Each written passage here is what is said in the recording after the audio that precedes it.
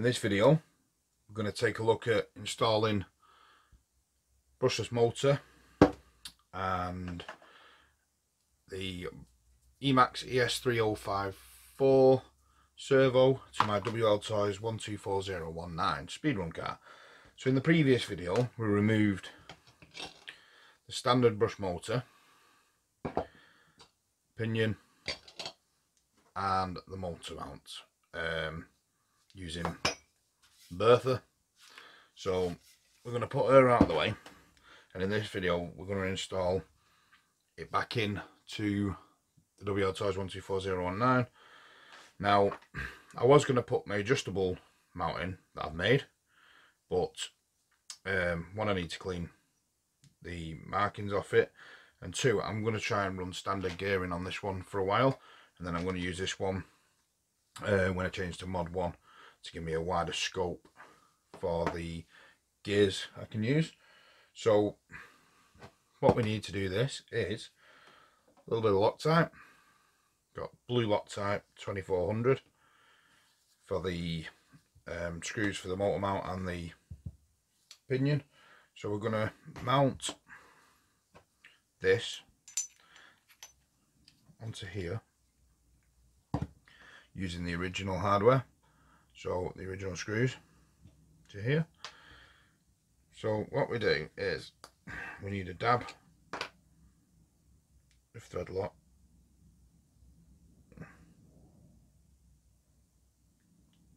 you don't need to go crazy because you may want to remove it at some point, and then you don't have to use good old Bertha. So we'll start that one off, tiny little bit on this one, in there. Now you can choose where you want to use the screw holes for where you want to use the mount. So I want the mount to sit there and this sitting off, so it's not against my top plate, so that I've got room to move the wiring around. So now that's in there, we need to bring the car back over, just clear a space. Hope everybody's well, doing good. So need to fit it back in here.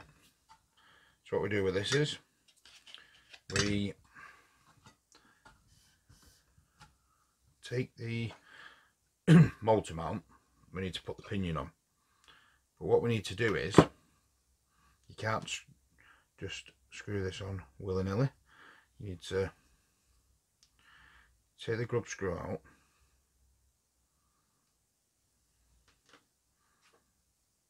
a dab of Loctite again,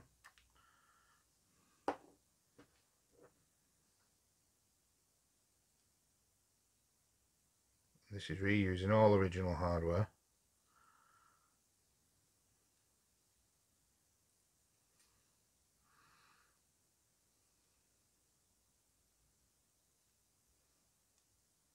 So start off, and what we do is we place it on there so that it's just pushed on, because we need to set the mesh. So we hook it round like so, and then what we do is we put the two screws in from underneath, they're there, to hold the mount in place. So then we can set where we need the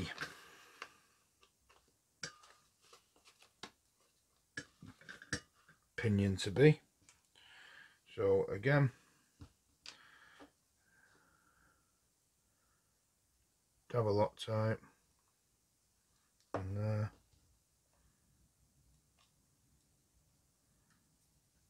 and then we'll tighten it up.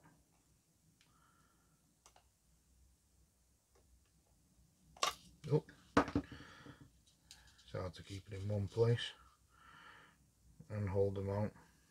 There we go. So whiz that one in quickly. won't tighten up too tight. What we'll do is get that one a little bit in, and we'll get this one a little bit in, like so, and then we will tighten it up. And then once it's tightened, you can flip it over. Don't worry, the thread lock won't set quickly. Suggest leaving it 24 hours before you start doing anything with it. So we'll clean off any excess, flip it over. So the meshing isn't too bad there. We need to move it back slightly, so we push it so it meets nice. Maybe a little bit, yeah, there we go. So it's centralised, so it's all good. There we go.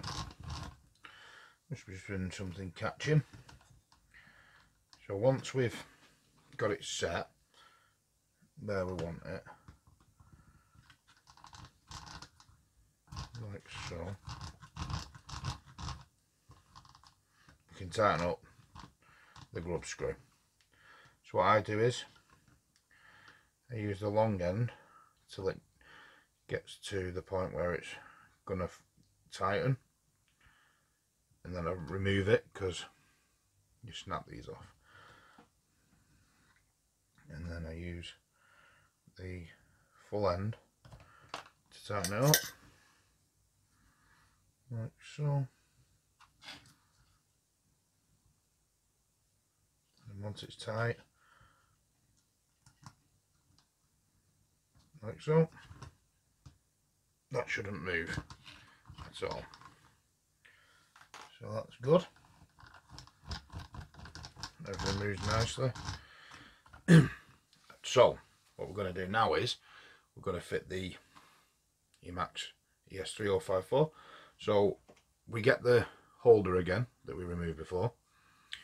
We slide it over, and these two retaining lugs sit there, so it holds it nice and snug. Now there's 4 holes there, 2 for screws, 2 for your lugs. So then if you, it's got a massive wire, but if you locate it so that they're in and it doesn't move, you can then flip the car over whilst holding the servo, and then you can replace the screws.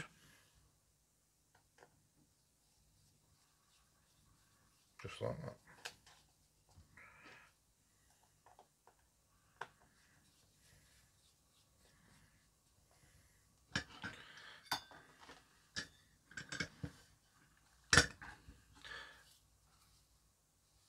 That's the Emax ES3054 fitted. This will need some cable management because the receiver won't be halfway across my table. I use the 4-way plastic horn that comes with it and trim off 3 of the ends so it fits nicely. So we put the cover back on. We then replace the bearing holder.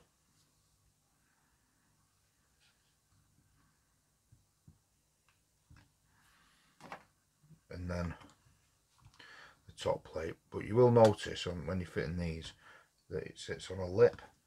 You have to move the diff slightly. So what I do is I put the 4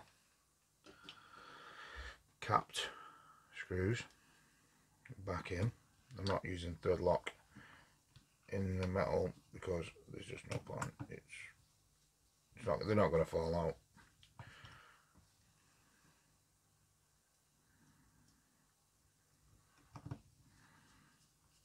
So don't tighten them up too tight. Just get them to the point where they're in. Same on the front.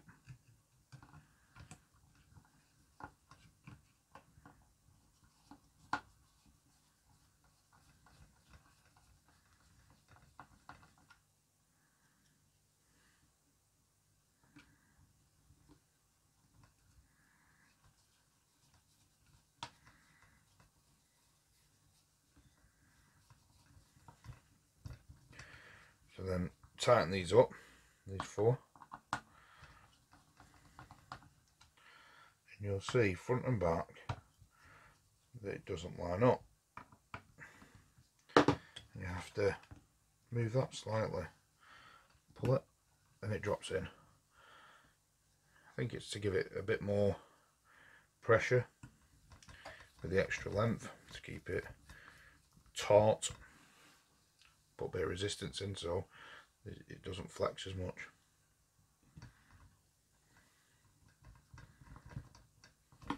So once you replace the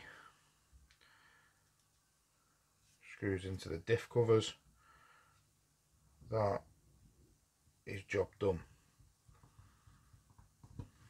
We've installed brushless motor and the Emax ES3054 servo. As easy as that. So in the next video we'll install the receiver and the brushless ESC. I have got some custom parts coming for this, which will change the look of it dramatically, so they'll be coming up in a future installment, which I'm looking forward to showing you guys out there. So thanks for watching. Check out some of the videos. Check us out on Facebook at Big Beard RC. We've got a Wltoys 144001 speedrun group as well, which is gaining good momentum. Got some good off-road high speeds on there, so come and check us out. Thanks for watching. Take care, everyone. Remember, if you like what you see, subscribe, hit the bell button to be notified of any future videos.